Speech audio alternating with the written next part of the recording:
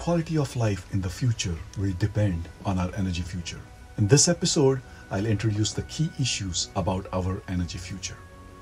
Welcome to episode 1 of our energy future. I'm your host, Tushar. Before diving into the main topic, I will share some basic information about this channel and my experience in the energy field. So why this channel and why now? There's a lot of information floating around about energy and related issues. But a large fraction of this information is misleading or localized. My goal is to share robust information about all the crucial issues related to our energy future. The timing is especially relevant given the massive global focus on mitigating climate change. So why me?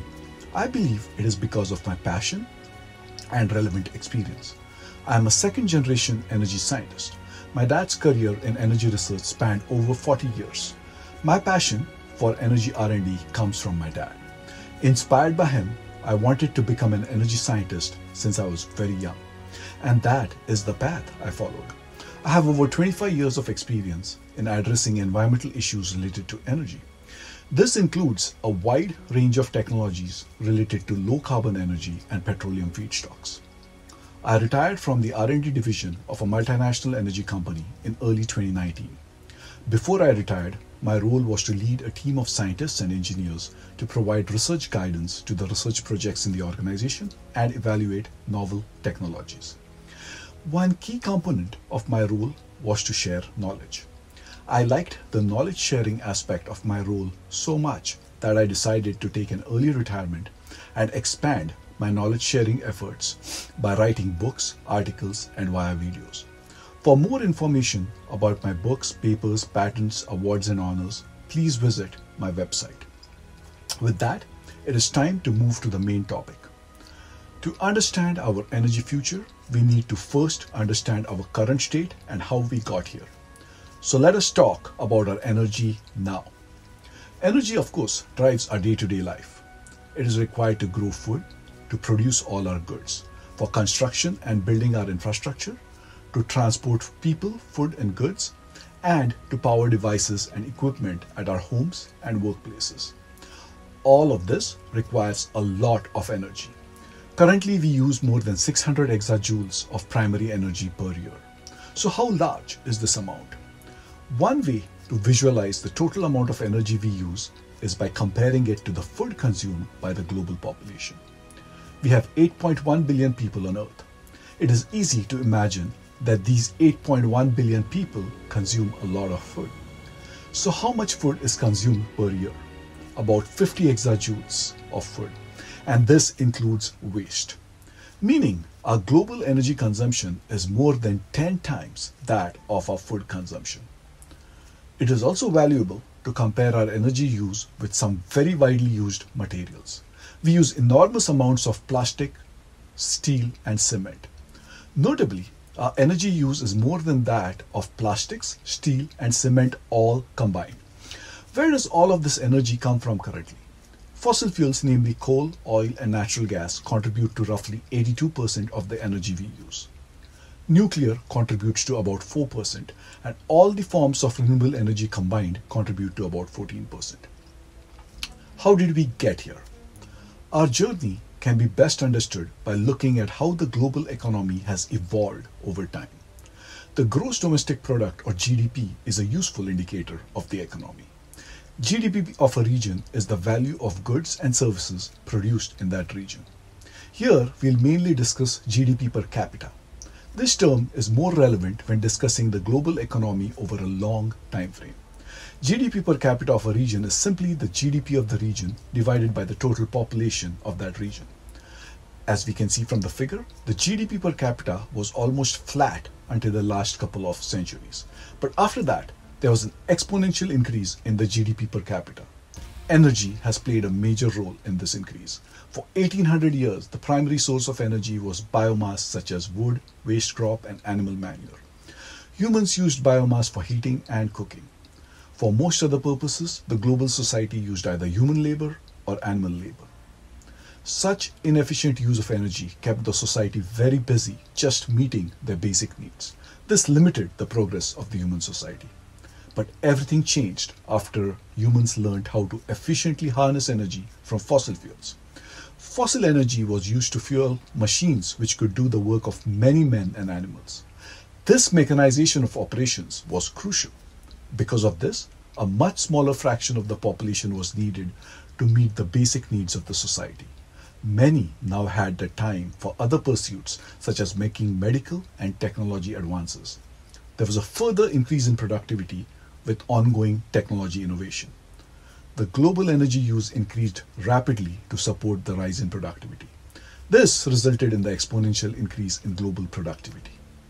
The Average Human Development Index, or HDI, which is based on parameters such as standard of living, health, and education, improved rapidly over this time. For example, the average life expectancy was less than 30 years in the 18th century. Today, the life expectancy is over 70 years. But the progress of the society has not been equal in all countries. Some countries have progressed far more than others. This brings us to a very important challenge for our society, the energy challenge. The energy use per capita of a country is an important attribute for this discussion. It is simply the total energy used by the country divided by its population. Those countries with a high energy use per capita have prospered, while those with a low energy use per capita have not progressed as much. Currently, the global average energy per capita is roughly 80 gigajoules. All the high-income countries have a higher energy use per capita than the global average. These countries also have a very high Human Development Index. Examples in this category are the United States, Canada, Australia, Japan, South Korea, and many countries in Europe. On the other end, the low-income countries have a lower energy use per capita than the global average. These countries have a much lower Human Development Index. Examples in this category are many countries in Africa, Asia, and South America. Let us review a couple of examples. The energy use per capita in India is only a third of the global average. The energy use is even lower in many other countries. For example, the energy use per capita in Nigeria is roughly 1/10 of the global average. Unfortunately, most countries fall in this low energy use category. These countries will need access to a large amount of affordable energy to achieve a Human Development Index for the citizens which is high. Such lack of access to affordable energy for a large fraction of the global population is a major challenge. This has important implications. This means that a substantial increase in energy cost will greatly worsen the energy challenge. Also, the impact of high cost will not be limited to developing countries. It will also have a substantial impact on low-income and middle-class population in developed countries. This is because the energy cost also has an impact on the cost of all goods and services. Let us review the climate challenge next. Tens of thousands of scientists have studied the topic of climate change over the last several decades. Through these efforts, the scientists have found with a high confidence that our continued use of fossil fuels is causing a rise in Earth's temperature and several other impacts related to climate change.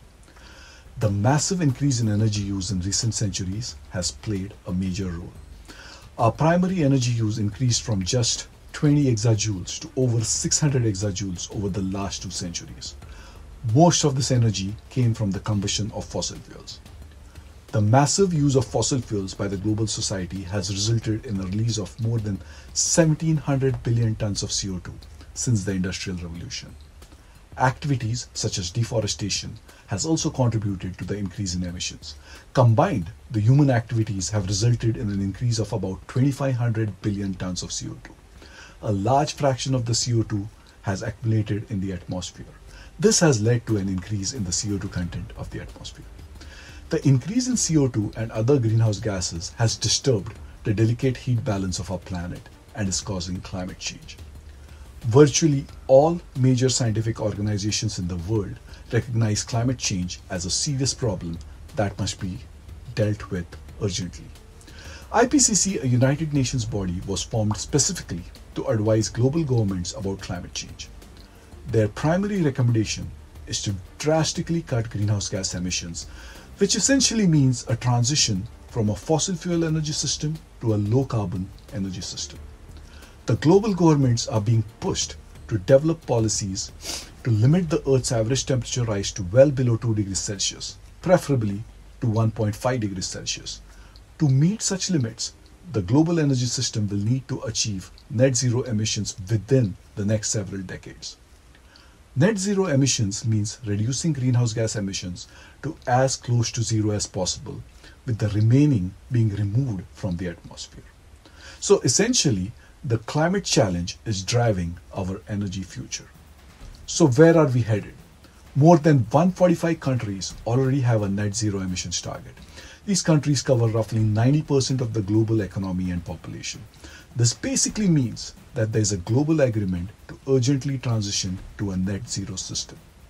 This tells us that our energy future will mainly involve low carbon technologies, that is, technologies that emit little to no greenhouse gases. But the complete transformation of our energy system cannot be done quickly. It will take decades. This journey to the new energy system, or how we make the transition, is of prime importance.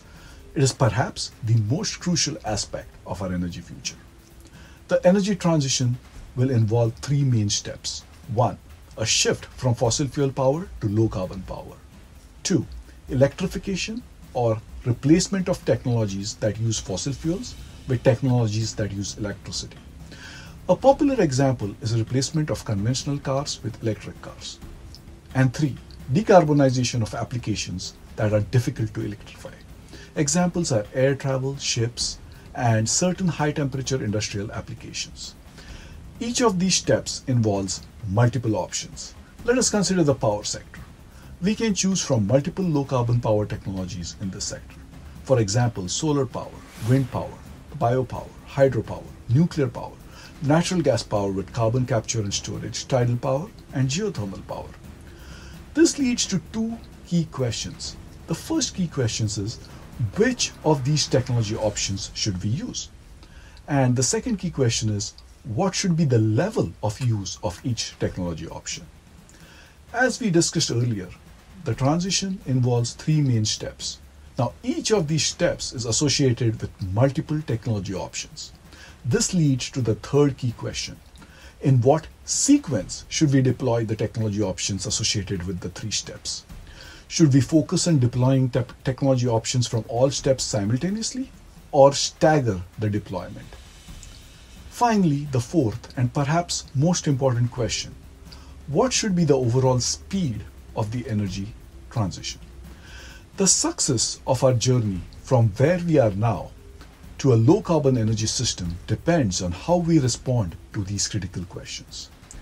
Basically, our energy future depends on the policies that will be used for the energy transition.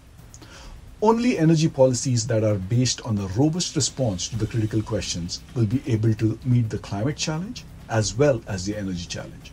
Such policies will ensure a good outcome, while poor energy policies will lead to a bad outcome.